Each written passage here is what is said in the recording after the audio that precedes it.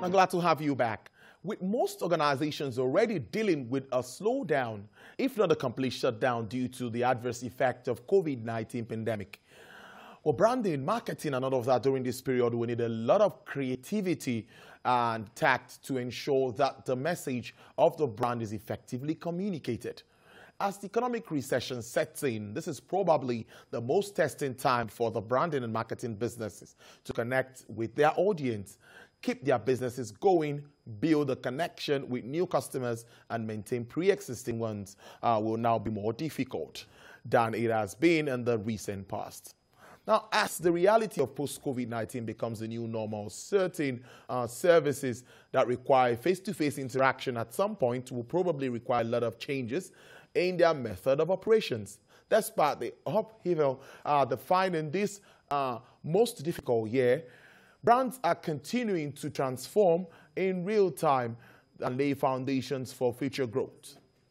Joining me live in the studio to prefer solutions or to actually analyze and break all of this down for understanding to a variety of ways brand and marketing business can respond to the current COVID-19 pandemic. He is the CEO of USP Brands Management and the author of The 7 Dimensions of Branding, Mr. Muyiwa Kayode. I must thank you very much for your time. Thank you very much for having me. Great to have you on the show. Thank you I really appreciate this. First, I was thinking branding in itself, it's quite wide, it's quite big. I'm looking at branding in an emerging economy like Nigeria. Can you take us through what it looks like? Yeah, I'm happy you said branding is quite broad and it's quite big because for the first few years, while we were trying to preach the benefits of holistic branding in this country, one of the challenges we had was a certain misconception of branding as some kind of cosmetic exercise. You just take something, you paint it and package it, make it look attractive, and that is branding. And that created a lot of problem for people because the content is even more important than the appearance, the outward packaging. So yes, branding has to do with the essence of your value creation. The most important thing about branding is the creation of value. If you are not creating value, you don't have a brand. And that is the starting point of whatever successful branding you want to do. So I think it's important that we get that very, very clear, so that people don't think that branding is just what you do to make something look attractive. That is important, yes, but that thing you're trying to make attractive is where the actual branding lies. So yes, once we have that understanding, then we begin to look at what role or the impact of branding in an emerging market like Nigeria. About 13 years ago, we started a program called Brand to Wealth, and the whole purpose of that is to espouse our vision of creating or helping entrepreneurs create proudly and authentic and original Nigerian and African brands.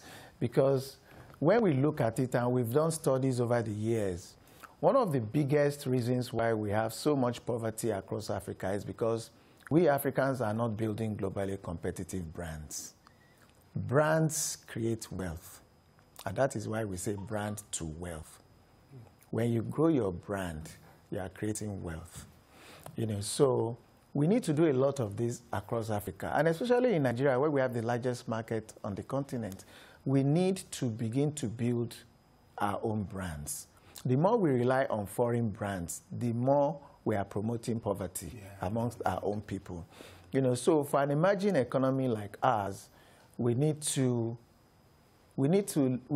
understand the role that brands have to play. And what that means is that we need to build brands that empower our people, that enrich our people, and that create wealth and employment for our people. And the only way to do that is to go that whole hog and go through that process. It's painstaking. It takes time. Great brands don't happen overnight. Yeah, true. And what we find in our economy, for the most part, is that a lot of our investors and financial institutions are too much interested in that quick return. Brands are not built that way. You need to give it time. You need to nurture it. It's like a cocoa tree that will not start yielding fruit until it's at least 5 years old. And in those 5 years, you need to do a lot of things. Apply crop protection, pesticides, apply the rules. If you don't apply the rules, in those 5 years, you're not even going to be able to reap the benefit. That is the way brands are built. But when you begin to reap the benefits, it's everlasting. And that is why we have brands today that are over 100 years old, and they are still getting bigger. They are still getting stronger. Yeah, I noticed that when you mention some names, you can't just wish it away. But I'm looking at Nigeria in particular.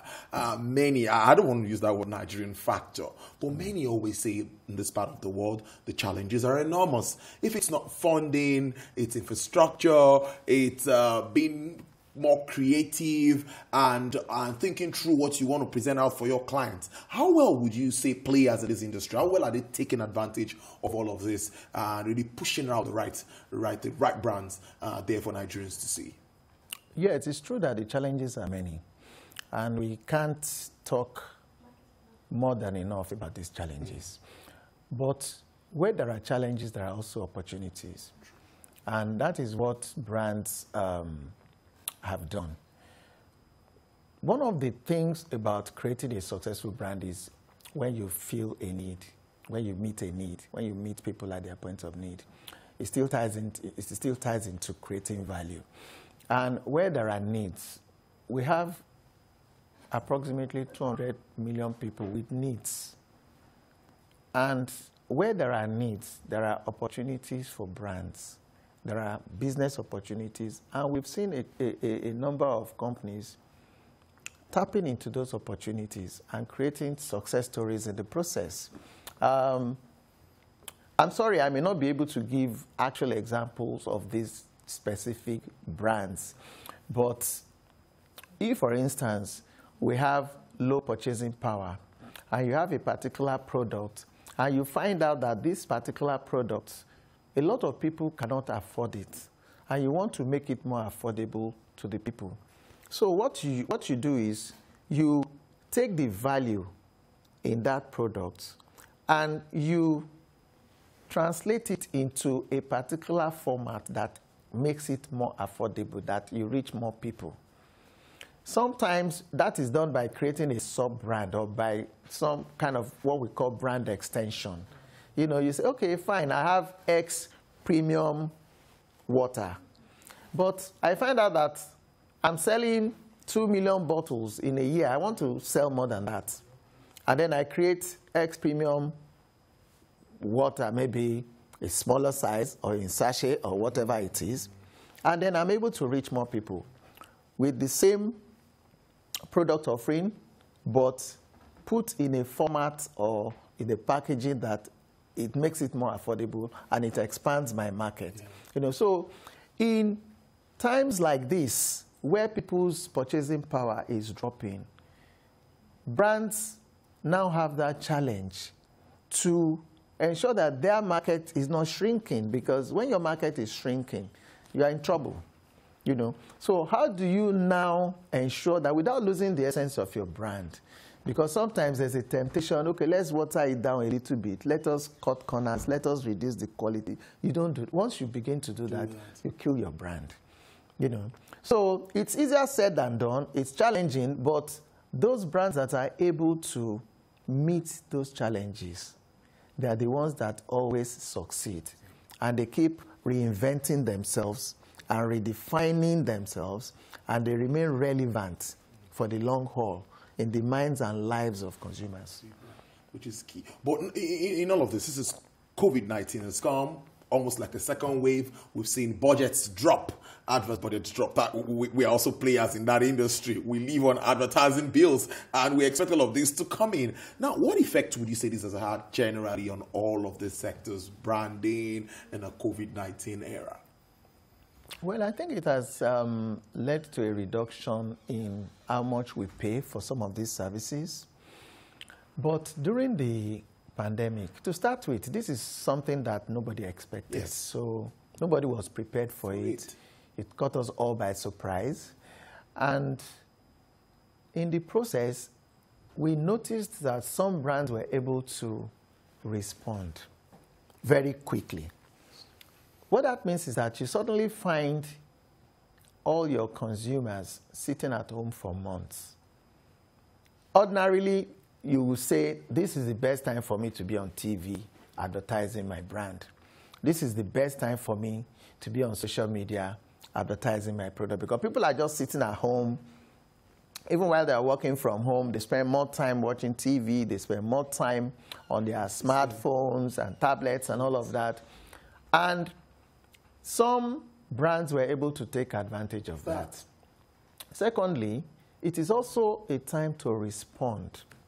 You see, because there is a common humanity in us that this called to question. And it was a time to respond and to show the world that you care. And we saw a lot of brands doing that, because when people have needs and you meet them at that point, they don't forget you. Brands are like humans. And when we grow brands the same way you nurture children, you know. So brands are like humans. They have a soul, they have an identity, they have a name, they have a relationship with their consumers. And during this period, we also were on the lookout, okay, fine, this thing has happened suddenly. We didn't expect it. How do you respond? How do you show your consumers that, yes, even at this point in time where things are so topsy-turvy, we are there for you. We are not just there when you have a lot of money to spend. We are also there when you are in that particular kind of situation where you are not able to spend as much as you would normally spend, when you are not even able to leave your home and go about your normal businesses. So we saw a lot of companies come out, take part in support government programs to provide succor and some comfort.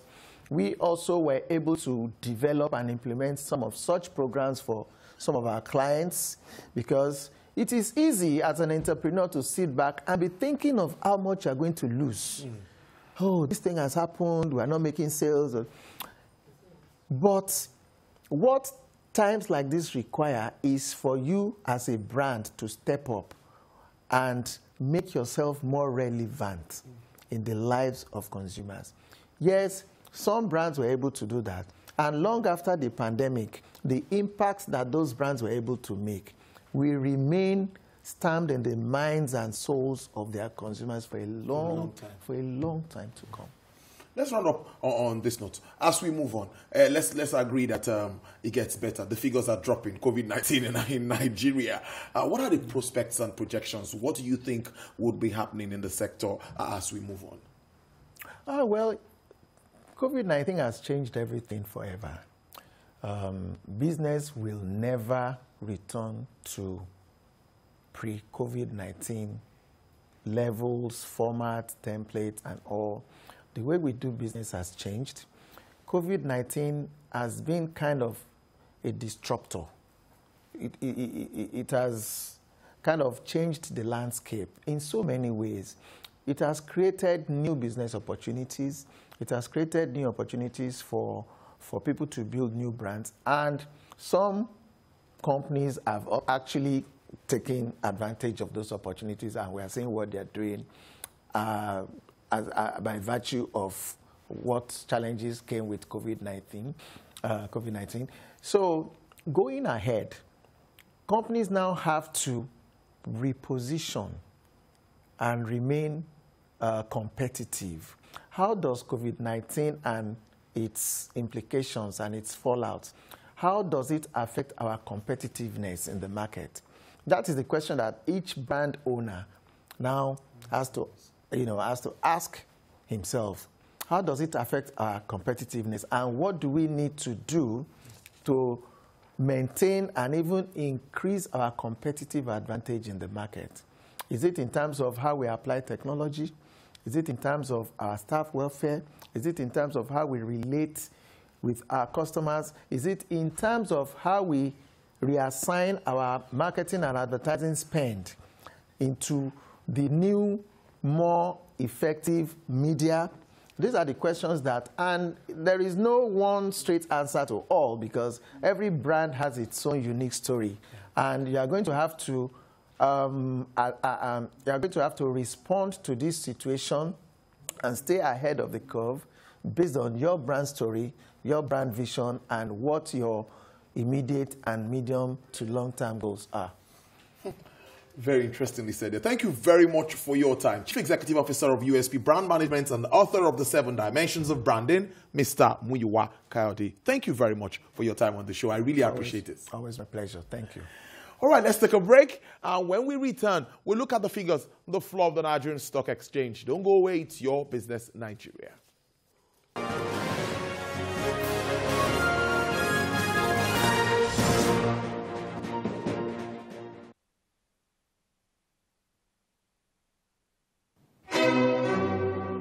Words, facts, opinion is the orchestra of these men who do not sway to the synthetic rhythm of opinion.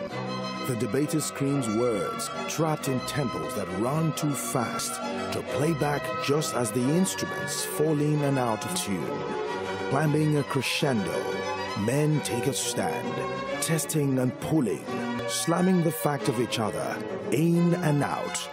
After the crescendo comes the climax, all notes quietly resting as the debates reach inference. Join me, Mark Otamo, as I conduct the symphony of debates on The Big Issue.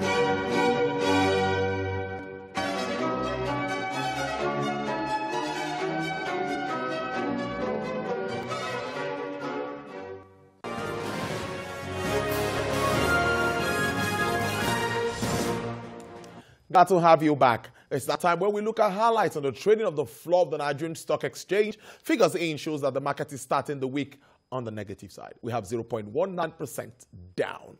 My colleague Effiong Ekop is here. Take us through these figures, and I think we'll take a look at the commodities market too to see what's playing out there this Monday. Effiong, take it away. Let's start with the Nigerian markets. Okay. You know, last week we had a negative trade for 3 days, and on Friday the market was able to breathe in green.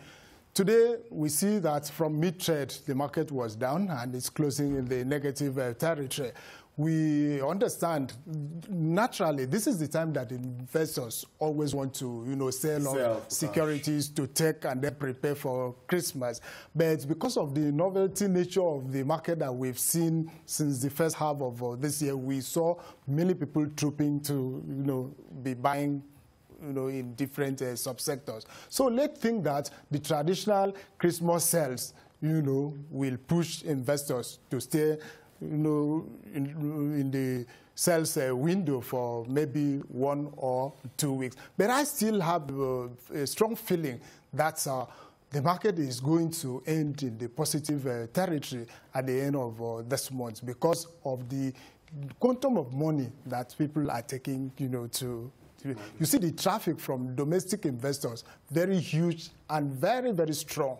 So even though the market ends in the negative territory, if you look at some sectors, a huge level of profit taking. So that's somehow today. Exactly. Now, if we look at the commodities market still stay in the mixed territories. But you see that the price of maize has gone up again. Wow. Maize is selling over 200,000 naira per ton. And you know that it's been talk of the town for those engaging in feed milling and then poultry farmers. They need a lot of grains to be able to stay in business. Some of them were even urging the government to reopen the borders so that they get these things from across the borders. And if that happens, we don't know what happens to the gains that we thought we've gotten from the closure of the thing. Then the impacts of flood and then the insecurities that are scared farmers from doing work on their farms. Certainly, they have great impact on the economy, and many workers those of them involved in the running of poultry farms are being asked to stay at home. That's a great loss. And you know, this is a festive season that we are going in now. So you have to bother about how much you would pay for, you know, one chicken that you need to kill. So it's a serious business because food security is here threatened. Yeah. Grains, very, very important. Apart from poultry farmers, feed millers they need. Yeah. Then those doing fish farming, they need a lot. You understand? Yeah. And you also reserve some for replanting in the next season. So we've got to take that serious. Beer, yes, exactly. You get it. Beer makers, they use a lot of grains. Yeah. But I think some of them have done some kind of backward integration by, you know, planting maize on their own, sorghum, cereal. But how far they can go, we need local farmers, you know, to be sustained in business. So commodities market we look up is still mixed. Frank, my colleague, thank you very much for your time. It's always great having you in the studio. Thank you. Asian shares retreated from a record peak today after a report the United States was preparing to impose sanctions on some Chinese officials, heightened geopolitical tensions, while oil price fell on surging virus cases. In a signal market, everywhere elsewhere would start weaker. Euro stock 50 futures were 0.4% down. Futures for German DAX eased 0.3%, while those of London FTSE were flat. E-money futures for S&P 500 slid 0.2%. MSCI's broadest index of Asian Pacific shares outside of Japan fell 0.1% following 4 straight sessions of gain. The index hit a record high of 644.3 points earlier today. It's up about 16% so far this year. The best since a 33% jump in 2017. China's blue chip index dropped 0.8%, largely ignoring strong export data, while Hong Kong Hang Seng was down 1.7%. Japan's Nikkei declined 0.46%, while Australian shares were up 0.6%. Brexit trade talks are hung on a balance today as Britain and the European Union made a last-ditch attempt to bridge significant differences and strike a deal that would avoid a disorderly exit in just 24 days' time, as fears rose of no-deal chaos in December 31st. When the United Kingdom finally leaves the EU orbit, talks will resume in Brussels before British Prime Minister Boris Johnson and European Commission President Ursula von der Leyen reveals the situation in the evening. Irish Prime Minister Michael Martin said on Sunday the chances of a deal were just a 50-50, while investment bank JP Morgan said odds of a no-trade deal exit had risen to 1/3 from 20%. That's our show today. Thank you very much for watching. I'll see you tomorrow, same time. Enjoy the rest of your day.